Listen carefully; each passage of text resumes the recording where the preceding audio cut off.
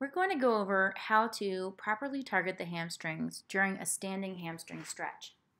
When you let your back round, you are bypassing the actual hamstrings attachments. When you flatten your low back or aim to have a flat back with the butt out, you will feel the hamstrings better targeted and will feel a stronger stretch. You can bias one leg by putting one foot forward with the heel on the floor, keeping the back flat and hinging towards that leg. Round the back to relieve the tension, flatten the back to stretch.